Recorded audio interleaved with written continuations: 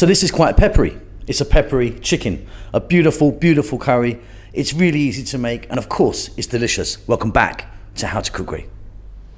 So at the back here, I've got 1 kg, which is 2.2 pounds of chicken parts. The bone is in, the skin has been removed. 1 teaspoon of salt, 1 teaspoon of turmeric, 1 tablespoon ginger garlic paste. Very simply, in a bowl, little mix. So large mixing bowl, 1 teaspoon of salt, 1 teaspoon turmeric, 1 tablespoon ginger garlic paste. In that goes. Got a glove on, I'm going to get in there and give that a mix. Now, if you can leave this for an hour or so, great. If you can stick it in the fridge overnight, even better.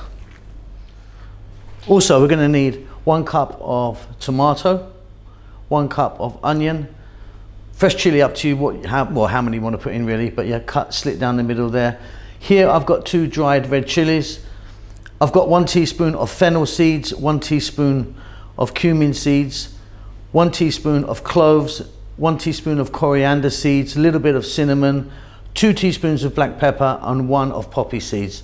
Now what we're going to do is we're going to take all of these, including the chili, we're going to grind that up to make our powder. Okay, so we've got a lovely, beautiful powder mix there. Let's go. So I've got 3 tablespoons of oil in there. I'm using a mustard oil, but you can use a different oil if you want. Now, I didn't show you this earlier, but I've got some curry leaves here, fresh curry leaves. If you can get them, they're fabulous. If not, try and get dried. And then we're going to go in with the onion and the chili. Medium heat, about 4 minutes.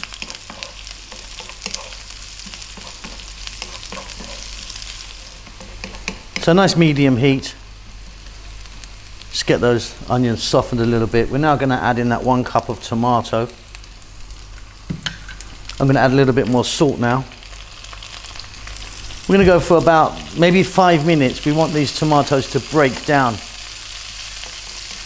which they will do after a couple of minutes. And I'm going to kind of mash it with my spoon a little bit. These are just softening down here. It's time for the chicken now. So here's our chicken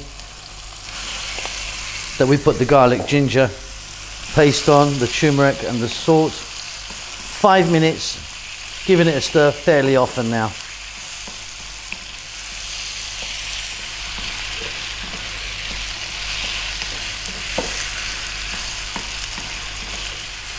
So we've got some absolutely wonderful flavors going on there, but we're about to add loads more. There's our beautiful masala spice that we made, very peppery. Stay on this medium heat and go for about another 4 minutes, but this time keep stirring it. I don't want the spices to burn. If they burn, they taste a little bit bitter, so just keep it moving. Okay, so if you want, you can just cook it like this until it's done and ready to serve. I'm going to add a bit of water to it. Just like a cup of water there. We're going to put this on a below medium now. We've been on medium, we're going to go below medium. I'm going to let it go for about another 5 or 6 minutes. Like I say, don't want it swimming in sauce. You can serve this very dry, this one, if you want, but just a little bit, I think, is beautiful.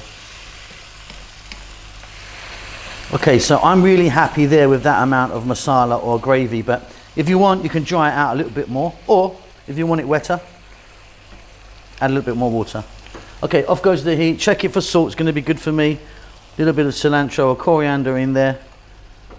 Little mix, job done. Let's get that on the plate. Delicious. Now that is beautiful with rice if you want, but I prefer to eat that with like some paratha or some sort of bread, like a naan bread. Actually, paratha is what I prefer. Hope you enjoyed that. Keep safe, keep well. Please do give us a thumbs up, comment, hit the bell thing, blah, blah, blah, all that good stuff. I'll see you soon. Lots of love.